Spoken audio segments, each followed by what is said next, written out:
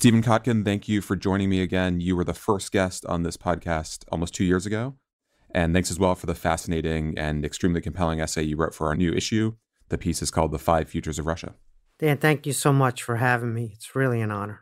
We will, of course, get to the essay, which attempts to look somewhat further into the future than most foreign policy analysis does. But I want to start by getting your sense of some more immediate considerations about Vladimir Putin and the state of his power, about the U.S.-Russia relationship, and about the war in Ukraine. If we'd gone back 2 years ago to the time we were recording that first podcast, there was lots of speculation about whether Putin could survive his incredible botching of the invasion, the response from the West that was more unified than many predicted, the sanctions regime that was being put into place at the time. A year ago, or a little under a year ago, there was the Prigozhin uprising that many also took as a sign that Putin's grip on power was starting to fall apart. As you look back at these last couple years, what did those hopeful prophecies of his demise get wrong? And as you look at Putin's power now, how stable is it? Of course, we're all geniuses in hindsight, and we have to be careful not to be smarter than we could possibly have been in circumstances a couple of years ago. I've been saying for years now, before 2022, that the regime is hollow but strong. There's an inherent hollowness and brittleness to the regime. Its grand strategy is a dead end. And yet there's tremendous strength in the regime, repressive power, ability to extract resources and therefore foreign currency and float the regime's ambitions, but also the absence of a political alternative. The most important thing about authoritarian regimes is that they can fail at everything. They can mismanage a war. They can even lose a war. They're not losing, but they can, as long as they suppress political alternatives. And if they succeed at suppressing political alternatives, it doesn't matter how bad they are at all the other things. And so Putin has devoted himself, heart and soul, to suppressing political alternatives. And unfortunately, he's been wildly successful. We're partly complicit in this. We take regime change off the table. We say, oh no, we're not going to foment a color revolution. We're not going to support covert operations to undermine the regime. We think it's excessively escalatory. There are some other reasons. And the problem with that is that they blame us anyway. So we get charged for the crime, which we don't actually commit. So we don't put the kind of pressure on these regimes that they understand, which is the survival of their regime. That's the number one issue for every one of these regimes. And so if you're not pressuring the regime sufficiently, the regime feels it can get away with murder. Now, having said that, every day is existential for a regime like that. That's what I mean, that it's really strong but hollow. It's brittle. Anything can happen, triggering a cascade. And so one opposition figure, one opposition party, one big gathering of Falun Gong, one viral post on social media, on Telegram channels, or breaking China's firewall, monopoly on the public sphere, and they get thrown into a tizzy. So what does that tell you? That tells you that's the space in which we have to play, and we don't play sufficiently, in my view. You have a great line in the piece, and I'm quoting you here. Putin styles himself as a new czar, but a real czar would not have to worry about a looming succession crisis and what it might do to his grip on power in the present. Putin does. That is partly why he must simulate elections. Last month, of course, Putin had a, not exactly fully staged election, but a rigged one, certainly not a fair election. Choiceless. We call election, it choiceless in the piece. A fake election is kind of when, no matter what the results are, you just falsify them. So you could be voted out, but you falsify. That sometimes precipitates, for example, mass demonstrations because people assume that the results won't be falsified, and when they are falsified, they can get angry. So they're capable, certainly, of falsifying, but what he did was just make it choiceless. Those people who either oppose the policies of the regime, for example, the war in Ukraine, or oppose the regime itself, were not permitted to stand in the election. That's how it became choice. Of course, Navalny was killed or died, if you prefer, in the Arctic Circle prison camp in February, about a month before the election was held. That was the one political alternative on the horizon that was genuine that he feared. And now, unfortunately, Navalny is dead, and so that alternative doesn't exist as a person who could replace Putin. People often ask me, why don't we just try to assassinate Putin and make the problem go away? And the answer is that that's not how democratically elected rule of law regimes ought to behave necessarily towards international adversaries. But even taking the moral considerations out and the legal considerations out, you don't necessarily know what you're going to get instead. And so for me, it's Free France rather than Stauffenberg. If you know the 1944 attempt on Hitler's life, which failed, it came close, was very close, but it failed. It was organized by a group of military men in a conspiracy. It hadn't been the first time. That model, known as sort of shorthand as the Stauffenberg model, the attempt to assassinate the leader, is one way that you think you can solve this problem. The Free France model, which refers to de Gaulle and the government in exile and rallying the French nation against the collaborationist regime that was in place in France and the Nazi occupation. I think that second model fits more with our political, legal, and moral structures and has generally been more effective in the course of history. It's very hard, but opposing authoritarian regimes is not easy. Standing up to them is not easy. And so you need to have all the tools in the toolkit that you see history provides. When it comes to the war in Ukraine, I would imagine that Putin feels about as good about his prospects there as he has since those first days after the invasion.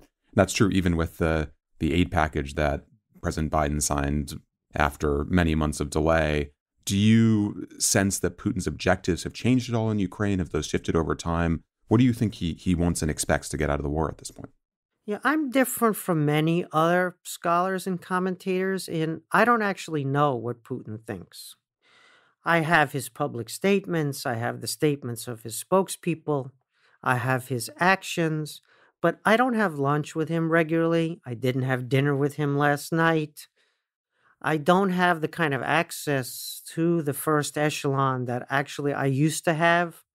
Whether it was the prime minister or the defense minister, you could engage those people in conversation, sometimes even one-on-one. That's gone now. It's certainly gone for me, and it's been gone for a while, since the pandemic, let alone the war. And so we're guessing about his objectives. Sure, we have intercepts, electronic eavesdropping. Often we have electronic eavesdropping of people who are in the second echelon speculating about what they think is happening because they're not in the first echelon either. And then, of course, Russia puts out disinformation and all the things that you know better than I do, having been on the inside in our government. So let's just take what I think would be uncontroversial. Every war of maneuver, when somebody attacks, if they don't win a victory right away, it gets transformed into a war of attrition. And a war of attrition only has two variables: the will to fight and the capacity to fight. And if you maintain your will to fight and your capacity to fight, and you erode the other side's will to fight or capacity to fight, you can win a war of attrition. We don't bomb Russia's production facilities. We don't bomb their capacity to fight. Their missile factories are producing 2.5 times or maybe even more than 2.5 times as many missiles now as they did pre-war.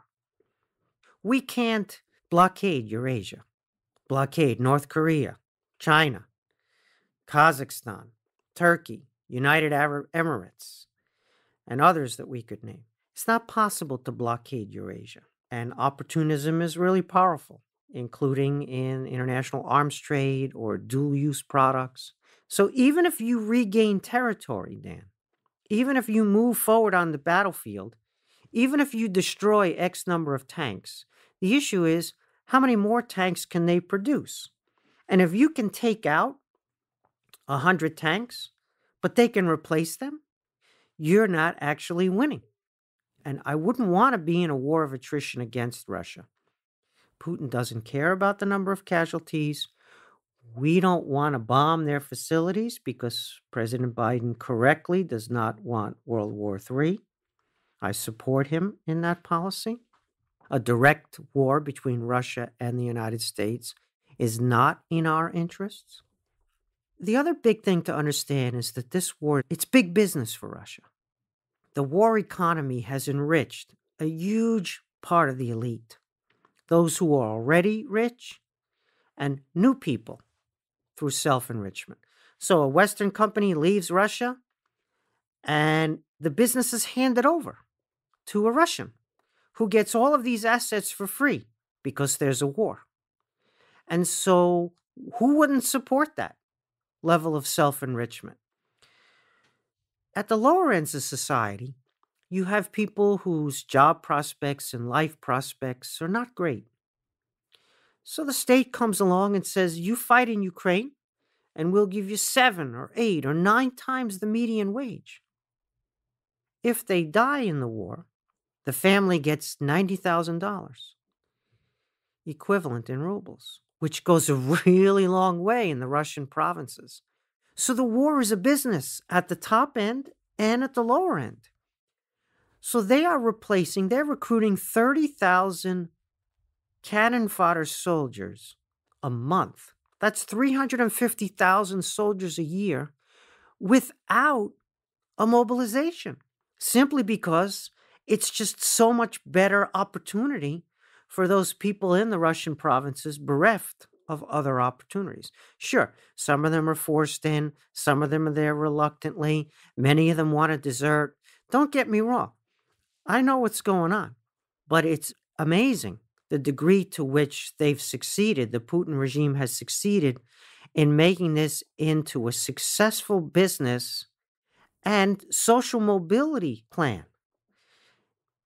I want to ask you to assess the Biden administration's response to every stage of this war since early 2022, but I'm curious that as you look at its strategy, in what ways does it reflect a correct or accurate understanding of Putin and of Russia? And in what ways do you think they've misunderstood Russian intentions and possible reactions? You know, there was debate inside the administration. There were different points of view. Not everyone was on the same page. And my understanding, I'm not part of the Biden administration. I actually have never served in government. I have had a number of conversations with people who are on the inside at their request. And this is what I take away. We've won 4 colossal victories in Ukraine. Ukraine's defense of its sovereignty, the very beginning of the war. Rallying the West, NATO, and all of our partners, including the first island chain partners in East Asia, in ways that people were saying was no longer possible. NATO was brain dead and everything else. So tremendous revitalization of the West, which is an institutional matrix, not a geographical concept, and includes all of our partners and allies. That's the second big victory. Third big victory, humiliating Russia. Not a strategic defeat imposed on Russia, but a humiliation of Russia. Clearly, Russia was corrupt, incompetent. Putin was no strategist. All of that was revealed. And then, of course, Europeans discovering that their dependence on Russia for gas might resemble their dependence on Chinese markets and trade with China as well. And China losing its wedge between America and Europe on China policy. Europe coming much closer to America on China policy. And so that was a huge victory. So those 4 victories were won in the first couple of months. If you had won those 4 victories, you'd want to take them off the table. You'd want to say, hey, let's consolidate those victories. Let's not keep them at risk. What are they at risk for? Why do we keep them at risk? For the Sea of Azov or for the wrecked and ruined Donbass. Now remember, Ukraine is doing the fighting and dying. So clearly, if they believe that they want to get all of their territory back and they want to impose war crimes tribunals and reparations on Russia, it's hard for you as a non-combatant, merely a supporter under international law of someone's self-defense. It's hard for you to dictate policy. But there was a high watermark in fall 2022 when a deal was available on favorable terms to Ukraine. General Milley got this right on the inside. I don't think he won the policy debate, but he got this right, which was to say, if you can get an armistice, an end to the fighting, an end to Ukrainians being killed and their country being destroyed, without recognizing the annexation of Russian territories that are internationally Ukrainian, and without conceding your sovereignty by signing a treaty which says you can't join this organization or that organization, without letting them impose limits on the size of your military, Versailles Treaty style. In other words, an armistice without those Russian conditions, an armistice where you may regain your territory in future. You reserve the right to join any international body that will have you. And you will arm yourself for your self-defense as you see fit. That level of armistice without evicting Russia from those territories, that was on the cards as a potential in fall of 2022. You guys had a brilliantly researched and reported piece on the negotiations in spring 2022 and whether or not we came close, the Ukrainians, Russians, and other parties came close or not to some type of agreement then and why. This is the piece by Sergei Radchenko and Sam Cherub we published last week. It's a terrific piece, and kudos to Foreign Affairs, as well as to the authors for that piece. There's a second part of that argument, which is the fall 2022, that I believe yet to be reported with the same depth that they show in their spring 2022 analysis. But I believe that there was the possibility to get to the place where now it would be considered a major victory if we got a deal like that, because the deal that Putin is demanding is Ukrainian legal recognition of Russia's annexations, including of territory the Russians don't even control, but an extension of the territory that they currently control, and a treaty not to join NATO or any other potential international organizations, and limits on Ukraine's armed forces. But the Ukrainian people and many of their supporters abroad, and some of their supporters in the Biden administration, were under the impression that Ukraine could, quote, win this thing. But the problem was the definition of victory. Because, Dan, if you gain the territory back that Russia occupies, but you don't destroy Russia's will to fight or capacity to fight, they come back. Territory is not how you win a war of attrition. That's not the variable that's in play. And if the counteroffensive had been successful, that Hail Mary counteroffensive had been successful. This is the Ukrainian counteroffensive in summer of 2023. They would have turned a 600-mile front into a 1,200-mile front because Russia wouldn't necessarily concede. And so you have a problem of how do you win the peace? Even if you can win on the battlefield territorially, how do you consolidate that as the peace? Because, Dan, as you know, you can win the war and lose the peace. We just did this in Afghanistan. And you can also lose the war and win the peace. We did that in Vietnam, arguably, in the fullness of time. So how do we win the peace on behalf of Ukraine in an armistice that stops the destruction of their people and country and yet doesn't concede their sovereignty and the other things that we're mentioning? And I think possibly the Biden administration, no doubt, I don't know, no doubt had a robust internal debate about this, but the Ukrainians were the drivers. They didn't want to make a deal at that point. And whoever in the Biden administration supported this, the pressure was not applied to Ukraine, clearly. And even if it had been, it's not clear that the Ukrainians would have gone along with a plan like that. I have to ask one more question about the war in the coming months before we go deeper into the essay and try to look a little further into the future. and that is about Donald Trump and the prospect of his return. It seems very sensible from Putin's perspective that you'd wait to see what happens in the election before making any big decisions about the war. We know what Trump has said about how he would end the war and how he would interact with Russia. What do you think he's in fact likely to do, and how do you think that might affect the trajectory of both the war in Ukraine and also the U.S.-Russia relationship? Predict Trump? Dan, with all due respect, I can predict Putin's next moves much more easily than I can predict anything that Donald Trump might do were he to be reelected to a second term. The challenge is not Trump. Whatever one thinks of him, his presidency, the institution of the Republican Party today, whatever side one's on in those debates, and those are important debates, don't get me wrong. There's a bigger issue here, which is what are the American people committing to? The president needs to explain what the policy is so that Americans can say in a line or two what it is that the policy is.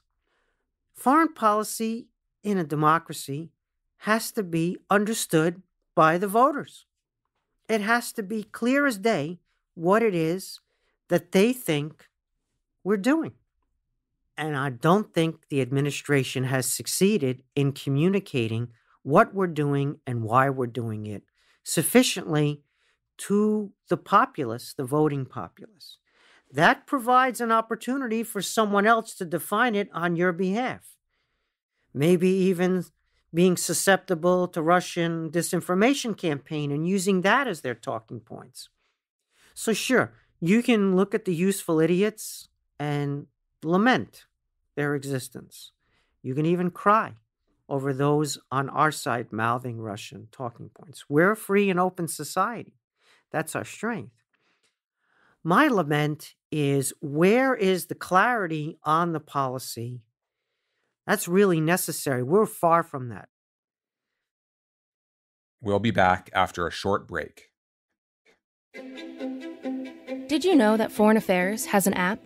Customizable settings allow readers to listen to professionally narrated audio of articles, create playlists, save your favorite articles, resize text, read in night mode, and more. Just search for Foreign Affairs in your app store and start reading wherever you are.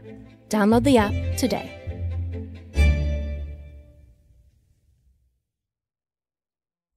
And now back to my conversation with Stephen Kotkin.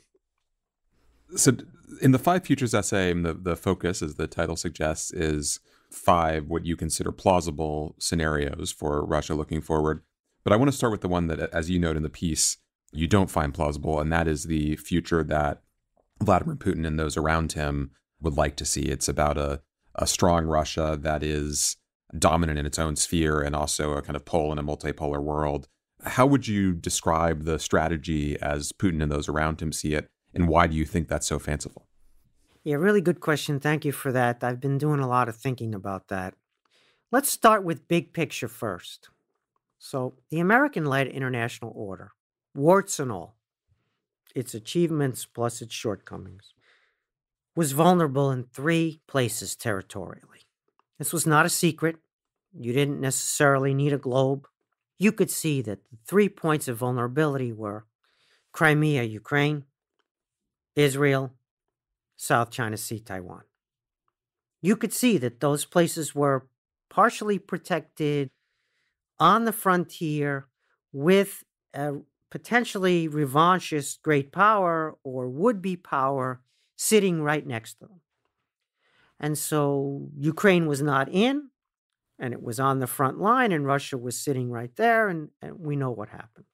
With Israel, of course, it's Iran, and Iran's dedication to the eradication of Israel and the eviction of the United States from the Middle East and Iran's use of proxies, and then the organic grievances in the region that motivate many of the proxies that don't come necessarily from Tehran, but that reinforce the ability of Tehran to try to implement this policy of destruction of Israel, eviction of the U.S. Okay, and then South China Sea, Taiwan. So that was there. Yes, we were living in the age of globalization. Yes, all of the things that we believed, end of the Cold War, and the EU expanded and NATO expanded, and it was a brave new world, and China was reforming, and yes. But what's interesting about those borders, they're borders of defeat. Those borders are, Russia used to have that and doesn't have it anymore. So people say, well, why can't we do something like we had, the Helsinki 1975 Accords and the stability of Europe? And those were borders of victory, those Cold War borders. It was a lot easier to manage. Same thing on the China side. That peace that they want back, that's from the Civil War. That's from 1949. They want that back. That's not over yet. That is not a border of victory. That's unfinished business for them.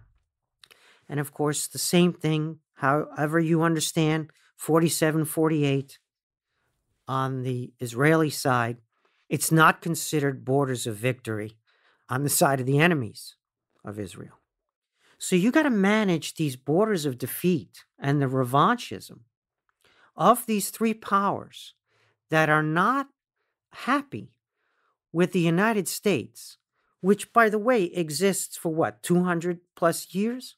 When these places exist for what, a millennium? 5 millennia in the case of China? Who decided to put the United States in charge when China is 5 millennia old? Who decides that the United States tells you you can't have back territories that you feel are your rightfully owned patrimony? Okay, so that's the problem. In the Cold War, we had it easier, in fact. Why? Because we had anti-communism. And so when you had illiberal regimes in the liberal international order, you didn't necessarily have to transform them, democratize them, provided they were anti-communist. They could be nasty as hell, but if they were anti-communist, they were yours. It was quite the device. Now we have a liberal international order. What's the place of illiberal regimes? What place do they have in our created and still dominated international order? Do they come in on our terms or do they come in on their terms? We don't have the instrument, the anti-communist instrument. Sure, the anti-communist instrument had a lot of downsides. We don't need to discuss our support, for example, for apartheid South Africa because they were anti-communist. And in many ways, having anti-communism and nasty regimes on our side also compromised our values, and some of those regimes maybe we shouldn't have been supportive of. I'm not saying it was all hunky-dory. History is, as you know, messy. But nonetheless, we don't have that tool anymore. And so what do you do with Iran? What do you do with Russia? What do you do with China? If they don't want to be subordinate to your liberal international order, what are the terms of your interaction with them? I submit we haven't figured that out, Dan. I submit that that's still an open question. We don't know what to allow, how to interact with illiberal regimes in the liberal international order in ways that are effective. So now we got the Russia problem. And so Russia's self-understanding, just as you pointed out, is a world unto itself, self-sufficient, a special civilization, Eurasianism, Slavophilism, orthodoxy, traditional values, a pole in the multipolar world, dominant in its region. And here are the problems with that future and why in the essay in Foreign Affairs we call it continental cul-de-sac. It's because they've tried it and it's failed multiple times. Tsarist Russia dissolved, was lost. Yes, the Soviet Union put back, and as a result of World War II, put back even more of that continental imperial contraption. But that's gone too. And now Russia, with the exception of Kaliningrad, that enclave that used to be Königsberg, where Immanuel Kant was born, with that exception, they're farther from Europe than at any time since Peter the Great, and Baltic Sea is a NATO lake and everything else that you know. At the same time, their neighbors, don't want a part of this Russian world, of this Russian pole. And so what is it that's attractive? Russia's soft power attractive? Their main export, as we write, is both oil and gas on one side and talented people on the other. What kind of model is that? They're a commodity export with tech wasteland at home. Their high-tech private sector is in Tel Aviv. Russia no longer even has a machine tool industry. This is astonishing. The Soviet machine tool industry was immense. It was colossal. People say the Soviet Union was an economic midget. They don't know what they're talking about. They had a colossal military-industrial complex supported by a huge machine tool industry. Mao had no military-industrial complex to speak of for most of his rule. He was dependent on Russian machine tools. And now look the other way around. Russia is entirely dependent on China for machine tools. And so you have burned every bridge to the West. You have little to no soft power. You've lost the whole new economy to emigration or expulsion. You are dependent ever more so on the good graces of the Chinese, who look down on you as a failure. What kind of pole in a multipolar world are you? Well, the Russians say, we speak on behalf of global humanity. I got news for you. Russia does not speak on behalf of global humanity. You can go ask them. The Russians, sure, they provide lots of covert activities, mafia-like activities for autocratic regimes in the Sahel and elsewhere. They're great at spoliation. Yes, they're great at corruption if you want to be a corrupt regime. But as a sustainable model going forward, where they are a pole in a multipolar world, their world has shrunk and is shrinking and is brittle, and they have few friends who are real friends rather than opportunistic friends. It's certainly Russia's present under Putin, but it's a cul-de-sac in my view, and therefore it's a delusion. They burned all their bridges to the West and then accused the West of the arson. And now they're increasing their dependency on the East.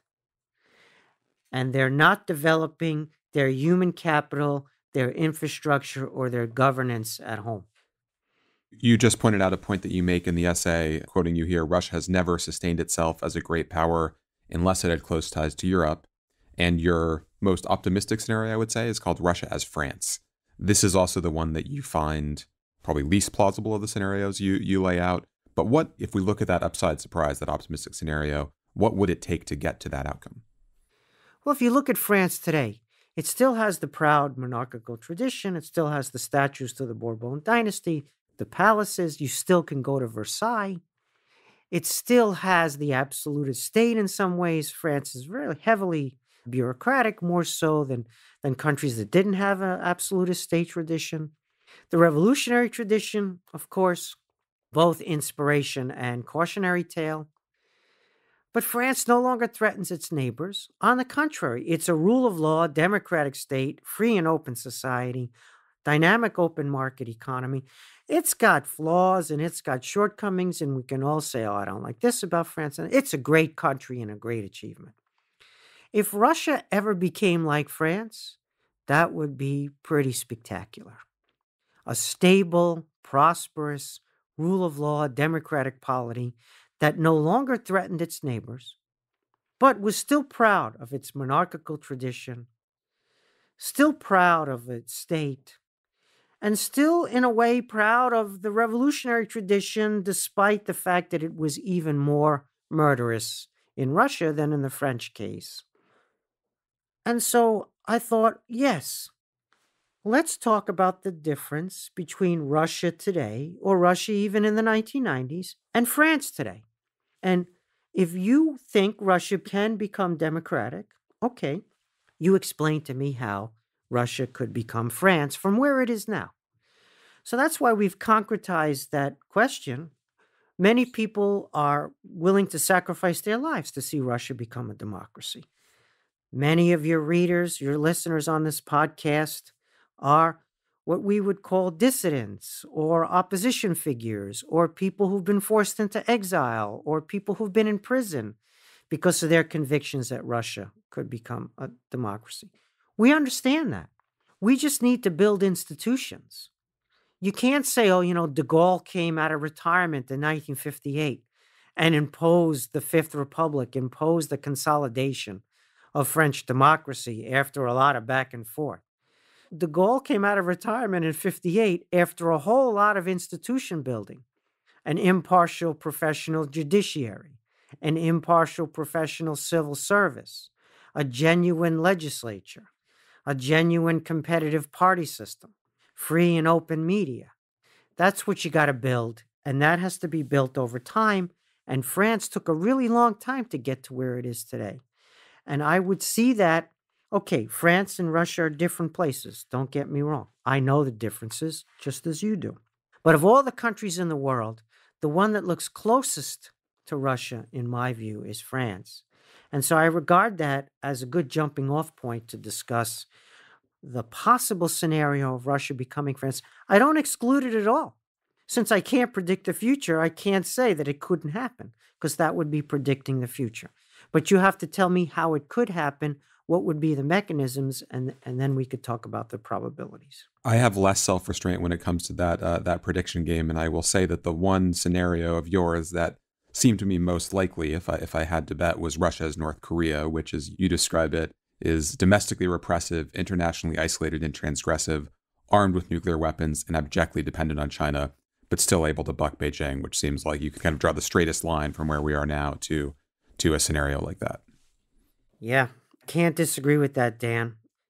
It's kind of ridiculous to compare Russia and North Korea. Russia is 142 times bigger than North Korea. And there's all sorts of other differences that we could go into.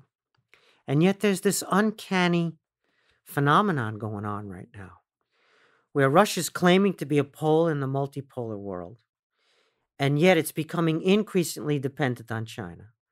And China is wary of excessive Russian dependence on China. We think China would love Russia to be 100% dependent on them. But then, Dan, you're responsible. It's on your shoulders then. In other words, if it's a basket case, it's then your basket case. And so China is very happy under Xi Jinping, who, like Putin, is mortal. Under Xi Jinping, China is very happy to be in a comprehensive strategic partnership, as they call it, which didn't originate under Xi Jinping, but was deepened under him. They're very happy in their joint project of bashing the West, reducing Western power in their mind, and making the world safe for autocratic regimes. Of course, they're achieving the exact opposite, the perverse and unintended consequences. They're strengthening the West, rallying the West, making more people wonder if they'd want to join the West. Remember, Russia and China, all power is relative. And if they have problems, shortcomings, they hit a wall. If the West also hits a wall, if the West is decadent, in decline, defeating itself, undermining itself with the assistance of China and Russia can muddle through no matter how deep their problems are. And so the problem with this scenario, in some ways, from a Russian point of view, is they don't want to become a subject of China. They want to be a pole, as we said, in the fantasy multipolar world that they talk about. And the Chinese don't necessarily want to be responsible for this vassal, for this basket case. But that's the direction both are moving in, through the opportunism of opposing the West in ways that I believe are galvanizing the West and undermining their positions, right? If you had to award the Olympic medals for Western fortification, gold would go to Xi Jinping, silver would go to Putin, and bronze would be up for grabs. On the North Korean side, you see that the Kim dynasty is abjectly dependent on China, and yet they can flip China the bird. Kim murders his half-brother, who's under Chinese protection in Southeast Asia, and gets away with it, because China can't lose the Korean War. You see, if the North Korean regime goes down, the Korean Peninsula is unified under South Korea, an American ally, with a treaty, a mutual defense treaty with the United States. And MacArthur not only gets to the Yalu, he stays there and is not pushed back. And in the fullness of time, Mao, having sacrificed 7 figures of Chinese lives, loses the Korean War. And Xi Jinping goes into the history books as the guy who lost the Korean War in the fullness of time. So he can't do that. He can't let that happen in North Korea. And so the Kim dynasty knows that. Just like you and I are talking about it here in the studio at Foreign Affairs.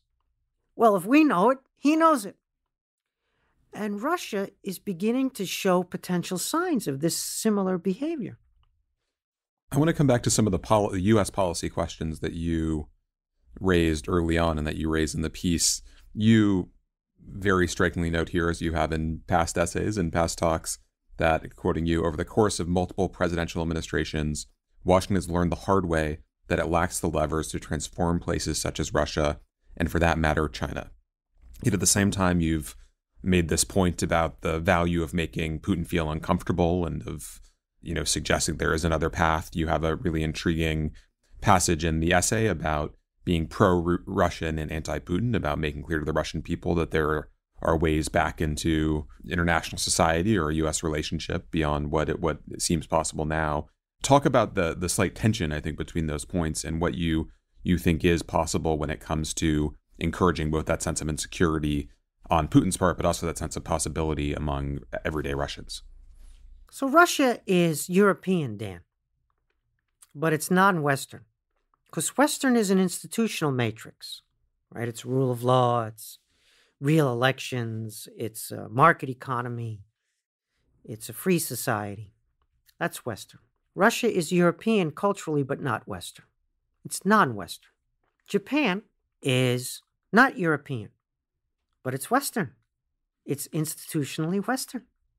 And so the West is not a cultural or a geographic term. But Russia is non-Western.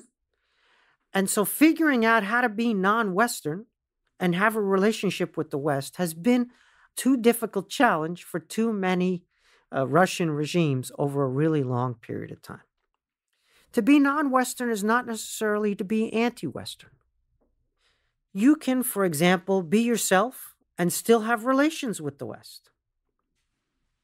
The idea that you must be in antagonism to the West at all times and at extreme levels is only the case if you're a brittle authoritarian, if you're an illiberal regime in a liberal-dominated international order.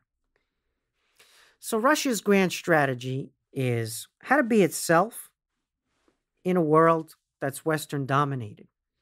And their mistake, again and again, is that they must be anti-Western to survive, rather than figure out a modus vivendi with the West that's mutually beneficial and prosperous. Okay, so that's from the Russia side. What about from our side? So we're going to have to talk about Cold War for a second here. I know we're all tired of these arguments, meta-arguments about are we in a Cold War or not in a Cold War. Between great powers, Dan, there are 4 policy options. You study history, and we could talk for another 3 hours about every historical case. I'd be happy to go into the details. There are 4 options. One of them is hot war. I think we can all agree that hot war is not a good option between major powers. 55 million dead in World War II, which was a multiple of World War I. We don't want to go there. The idea that hot war is okay is insanity. So I don't like that option. Another option I have is capitulation. Appeasement, it used to be called capitulation, whatever term you prefer. Again, I don't want to get stuck up on terminology here. I don't like capitulation. And the reason I don't like capitulation is the same thing that Churchill mentioned, right? When you think, his critique of appeasement. You think you're getting a peace, but you're actually just getting self-humiliation plus war in the end, ultimately. So capitulation just gives you the hot war at some point later on in a worse position than you were before. It's an illusion. And then you have Pygmalion, what I call Pygmalion, right? From George Bernard Shaw's play. It actually has roots in the classical tradition, as you know. Pygmalion is where you think you're going to change the other side's personality, right? So you get a street urchin off the street, and you're going to transform her into a lady, or what has been called by one of our best public servants, a responsible stakeholder in the international system, right? That's Pygmalion. You go in, you transform them, they become more like you, and then you can then have that great power relationship. And Pygmalion doesn't work. It generally doesn't work. Instead, it produces a Putin or a Xi Jinping as the outcome of the Pygmalion attempt. So we can try Pygmalion again. I don't think there's a lot of appetite for it right now. So what does that leave you? You don't like hot war? I agree with you. You don't like capitulation because that's just delay of hot war and worse circumstances when it comes about. And Pygmalion has a poor track record. What's left, Dan? You know what's left? Cold War. You know what's good about Cold War? It's not hot war. It's not capitulation. It's not Pygmalion. And you know what? You can call it managed competition. You can have a million euphemisms for Cold War. And by the way, that's what we have right now. Everyone is trying to come up with their managed competition euphemism because the term Cold War is seen as terrible because who wants to fight a Cold War again? There is no alternative better than Cold War between major powers, whatever terminology you prefer. And if you watch this managed competition, if you watch the actual tools being employed, it's the toolkit that I recognize really well. And I'm detailing it in Stalin Volume 3 as we speak. And so I'm good with Cold War. We know how to do it. We got a really big toolkit. And so one of the tools I have in the toolkit, Dan, is making authoritarian regimes afraid of the survival of their regime. Because you know what? It's happened that authoritarian regimes have fallen. And it's happened that they've fallen in Russia. And it's happened that we stood up to them and were part of that. They fell from their own internal contradictions and failures. But they also fell in part because we stood up to them and we had that tool in the toolkit. And we were not afraid to use it. And sure, sometimes we did stupid things, and sometimes we did self-defeating things, and sometimes we crossed lines that in prospect, let alone in retrospect, attempts to assassinate Castro and Bay of Pigs, and one could go on about all the things that you'd be cautious about. I think we need to play that game too. And I think that needs to be part of our deterrence diplomacy combination. But all of that is not enough, Dan. Because you have to have a positive story. You have to be compelling. You have to be something that other people want to join voluntarily. It's about attraction. It's about the other side knowing that you're more popular than they are, that others want to join you rather than them, that they need coercion for their sphere of influence, whereas your sphere of influence is voluntary, non-hierarchical, open, and mutually obligatory because of your treaty negotiations and the treaties that you sign. And so you need, as Kennan wrote and as everybody understands, you need to invest in yourself and make yourself something that others want to emulate and join.